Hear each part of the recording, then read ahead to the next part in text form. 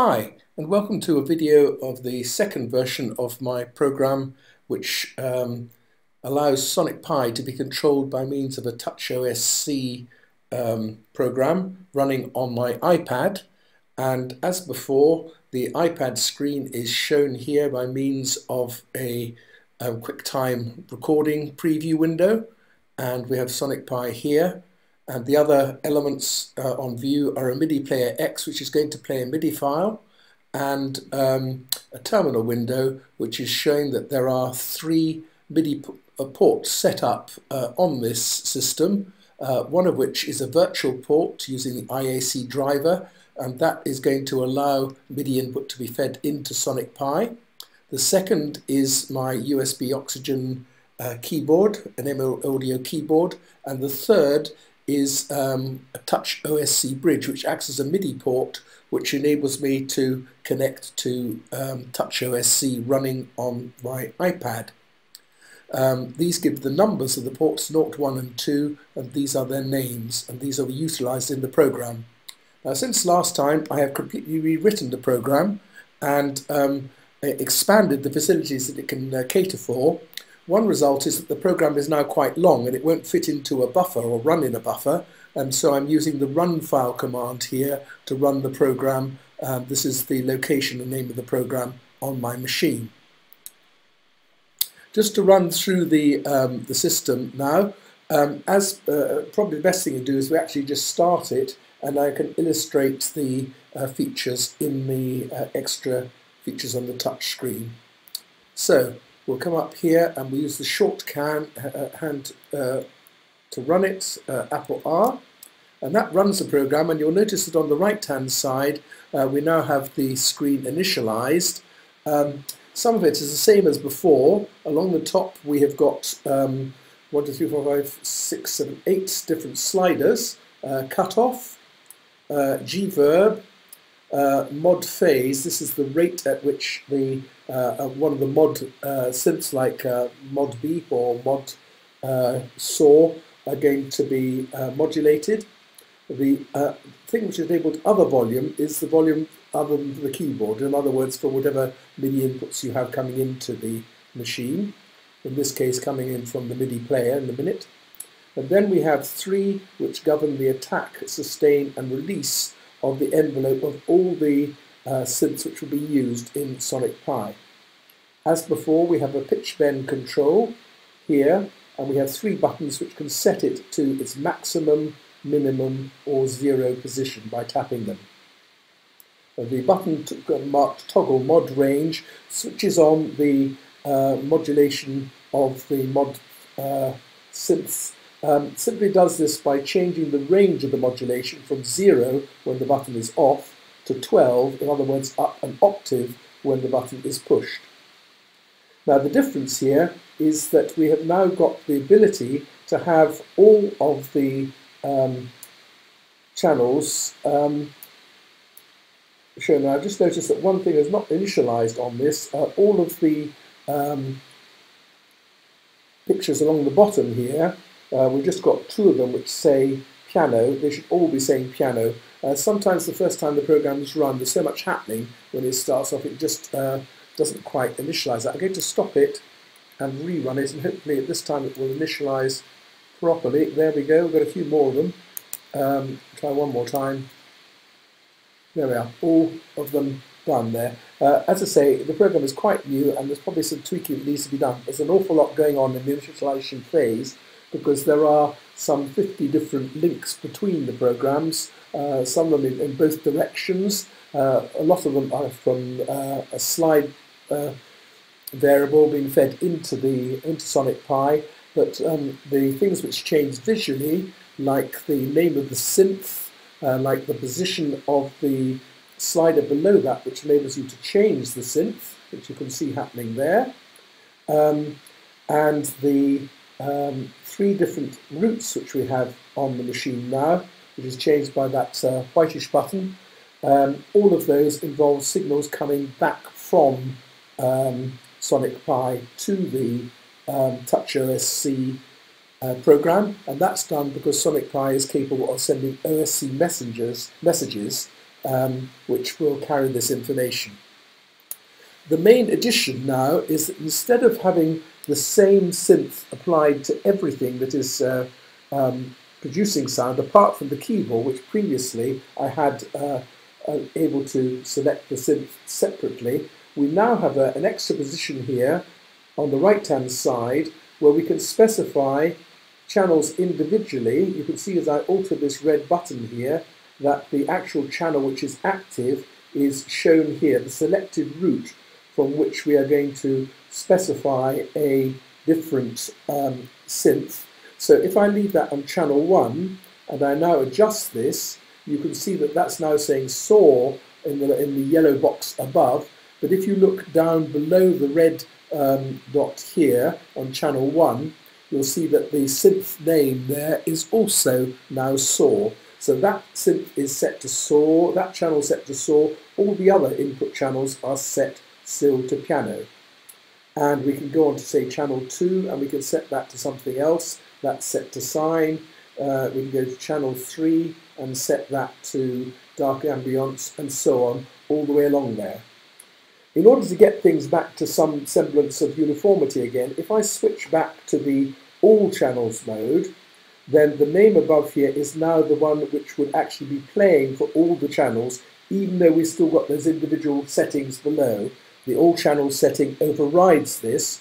But if we want to reset everything, I can, for example, press the purple button which says reset all channels, and it will transfer the all channels setting to all of the 16 channels below.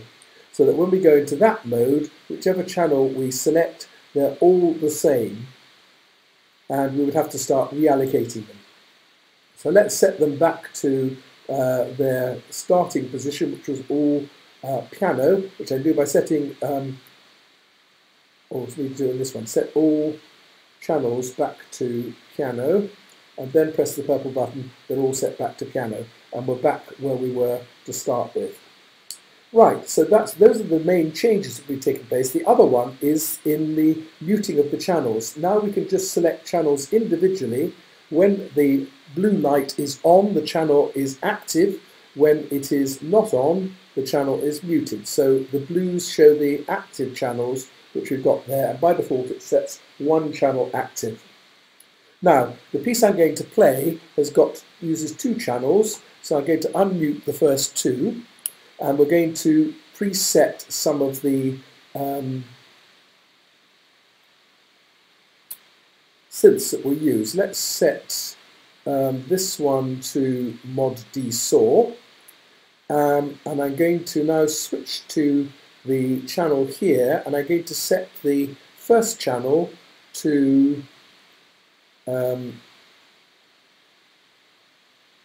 chip lead, and I'm going to set the second channel to mod pulse will do. That's fine. So when we're in the all channels situation, everything is going to be output to mod D saw. When we're in the channels selected route, then we're going to have channel 1 playing on chip lead and channel 2 playing on mod pulse. And all this 2 here shows me is which channel I'm actually altering if I wanted to alter any of the other ones. So that's now ready to go. Let's set suitable values here. We'll set the cutoff up a bit, reverb as reasonable where it is, volume somewhere in the middle, and we'll set a fairly low attack and fairly low release, and a sustain, something like that. Perhaps just for completeness, let's go and set the keyboard to be, let's say, TB303. So we've got 3 settings there. Mod saw in the all channels setting. Keyboard is set to TB303. And when we go to the channels, that's showing us what channel 1 is, and that's channel 2. They will both be outputting on separate synths. So we've got a lot more flexibility now than we had previously. And just to prove that it's actually working, let's just play something on the keyboard. We'll turn the keyboard volume up.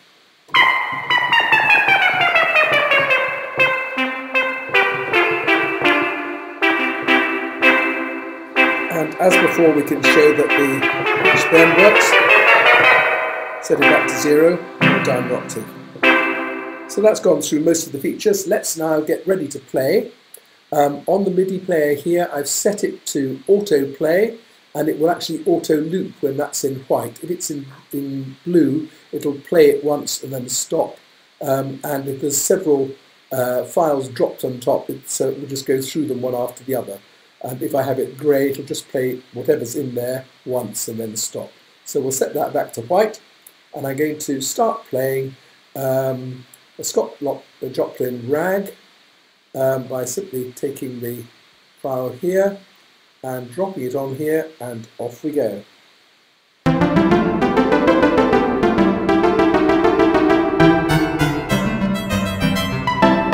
Switching between all channels and the channel mode.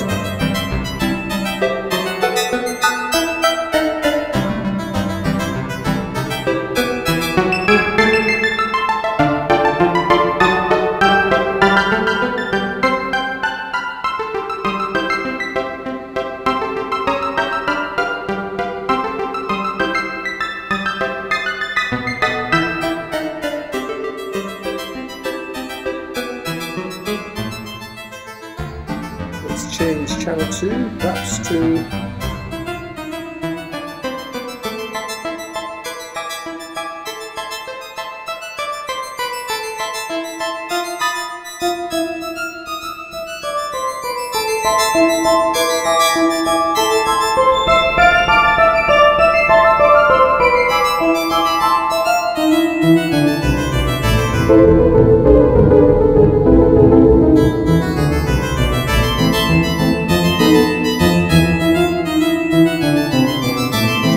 while it's running.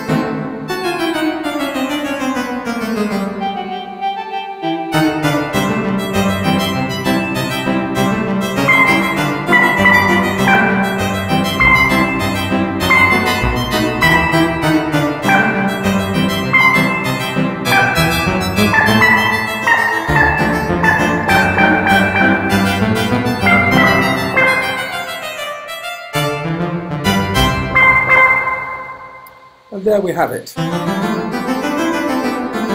it started again. Well, let's go with it.